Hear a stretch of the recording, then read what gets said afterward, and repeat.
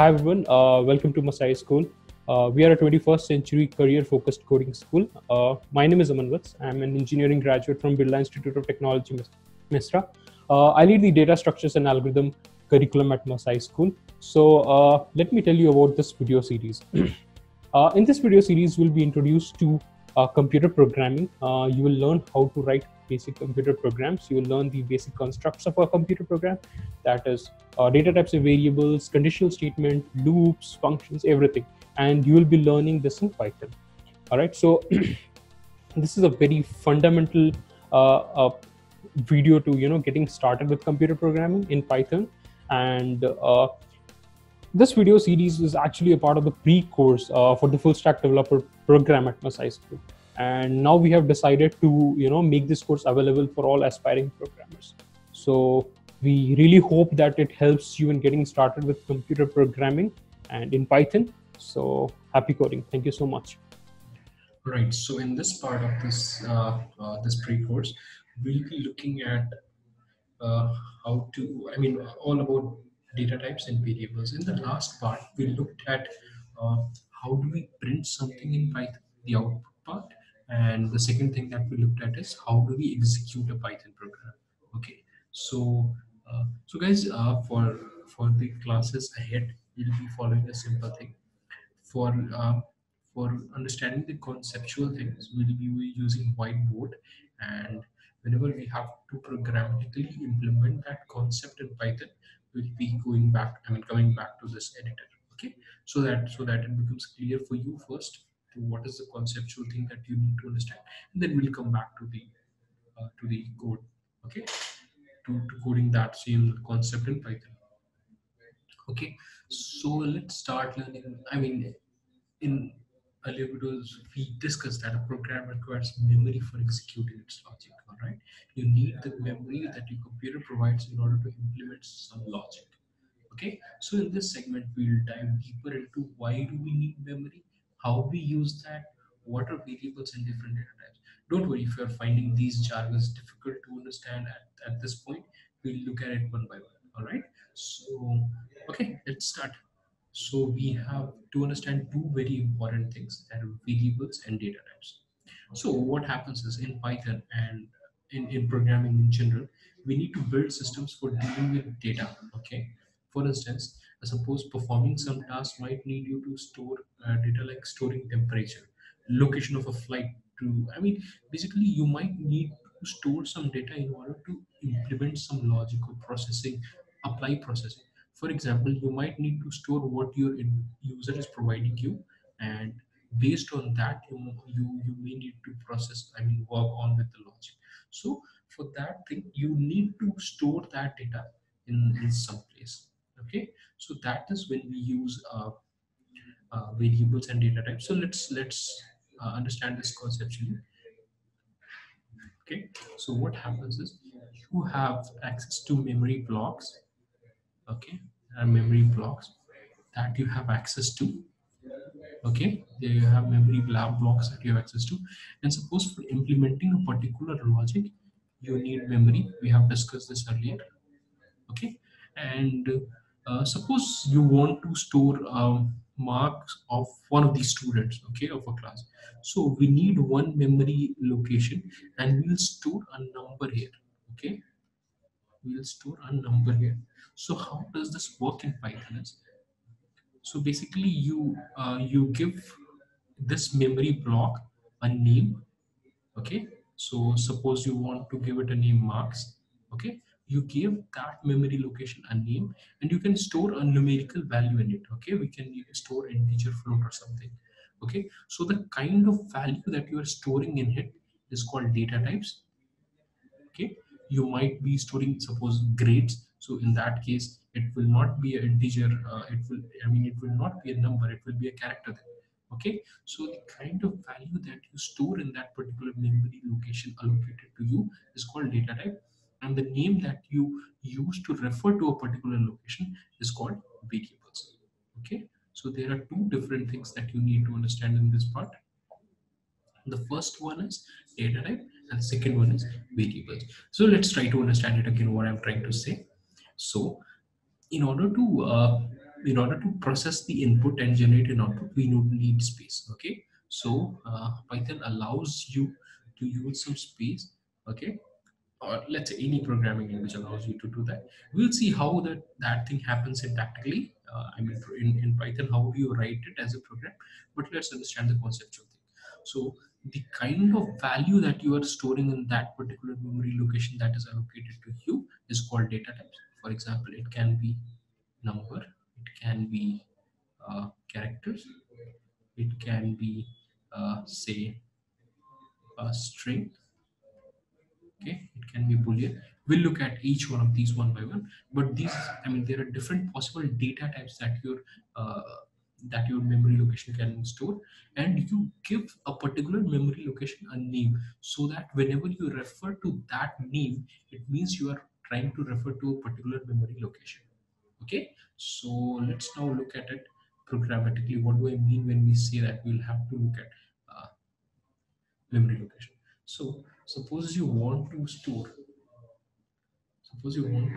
marks of some students. All right, so what you do is you declare the name, you declare, use, say marks is equal to 60, suppose. So basically this word marks refers to a particular space in memory location. All right, it just refers to a particular value, I mean a particular location in your memory storage, which stores a value, a number in it. Okay, so if you do print marks, so let's see what it does. Let's try to execute this program. So yeah, it printed. Now let's again change this marks to 65, and let's try to print it again. So just yeah, it printed 60 because firstly it was 60, then it got updated to 65, it printed 65. Okay, so what is happening, marks is just a memory location which is storing a number type of value. Okay, which is storing a number type of value. So marks is a variable. Okay, marks is a variable, and the type of value which it is storing is called data types. All right, so I hope this has become somewhat clear. Now let's go to look at some of the conceptual things that we were looking at. Okay, so let me clear this up.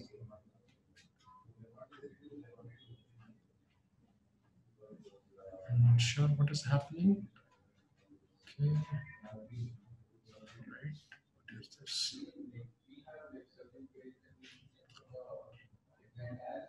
Okay, there was some problem, there was some glitch. So yeah, so I hope that you understood what what data types and what variables are. So let's look at different data types. So first look at strings. All right.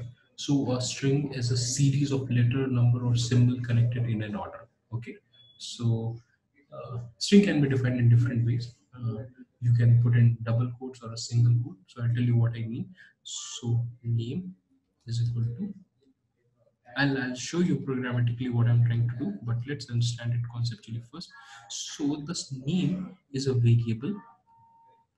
Okay, which means it is a space allocated to you in the memory storage of the uh, of your computer, of your processor, in which you have stored a value, and the value is of string data type. All right, it's a string data type.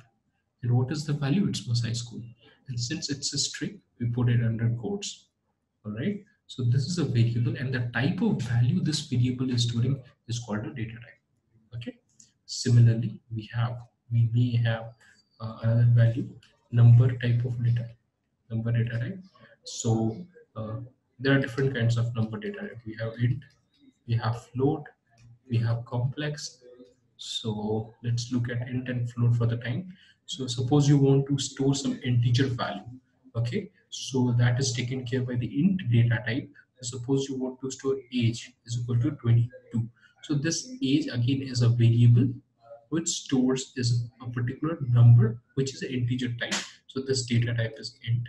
Okay, and age is a variable, which means it is a location allocated to you in the memory.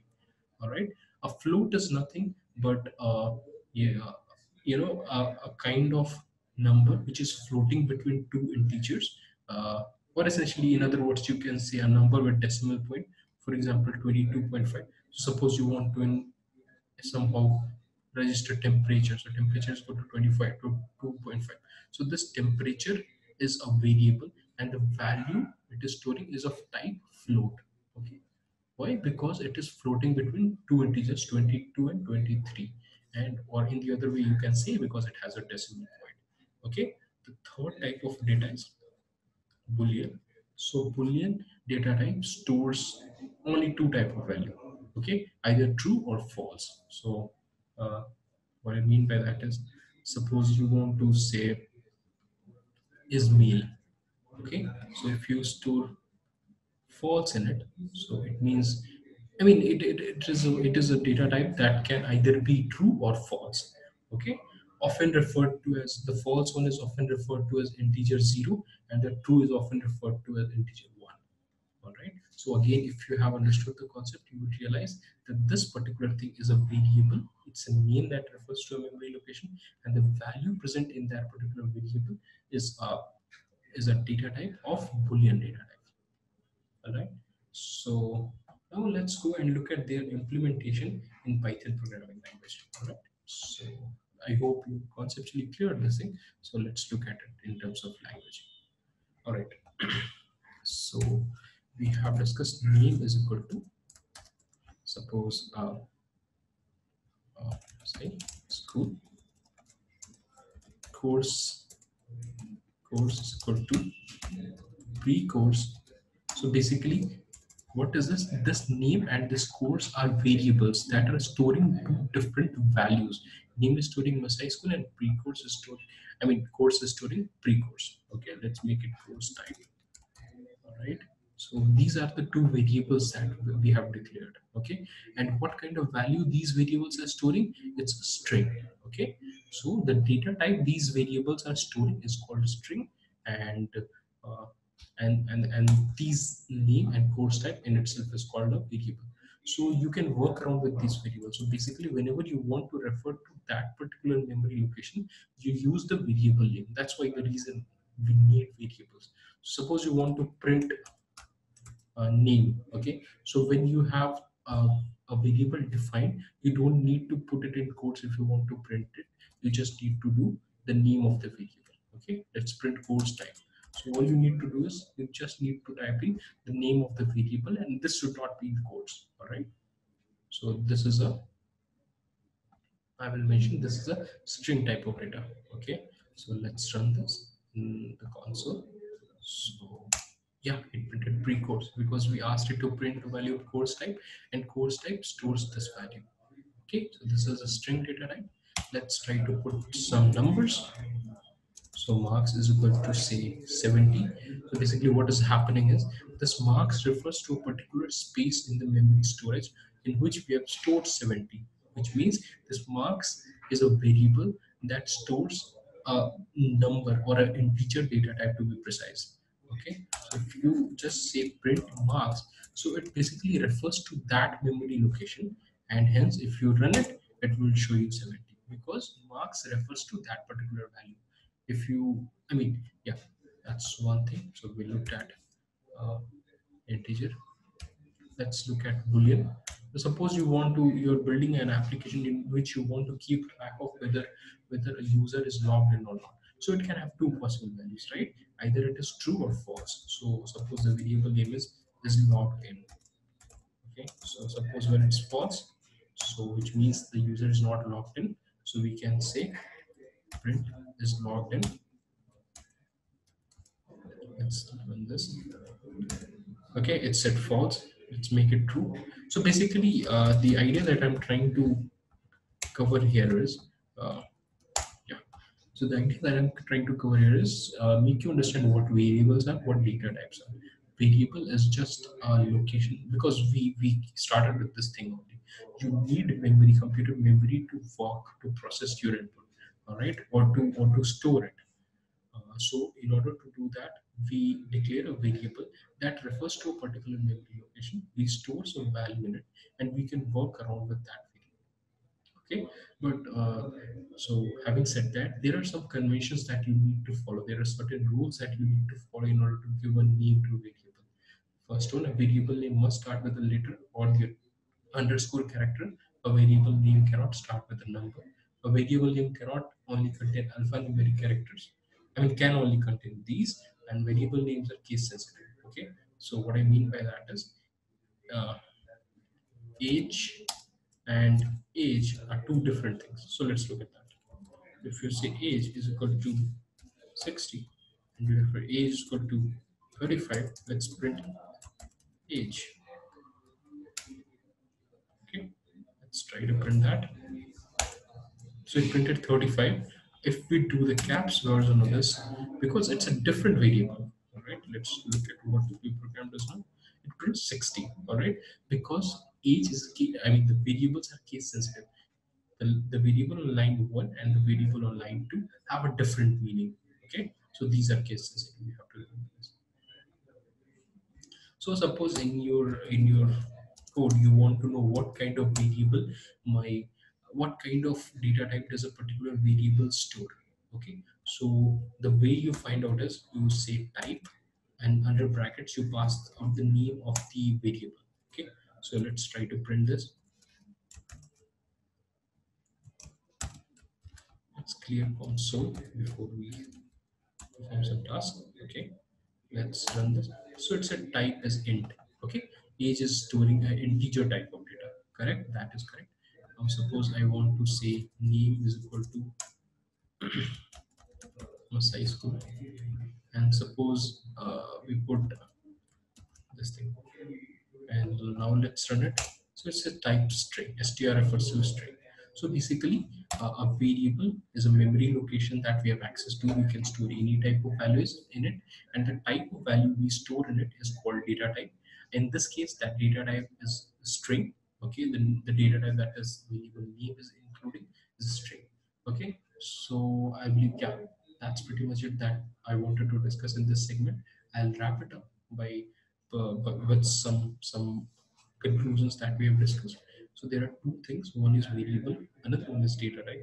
A variable is a particular memory location that you refer to and in which you put some values. The value can be of different type. For instance, it can be integer, it can be string, it can be floating value. All right. So yeah, that's it about data types and variables. And hope to see you in the next segment. Thank you so much for joining.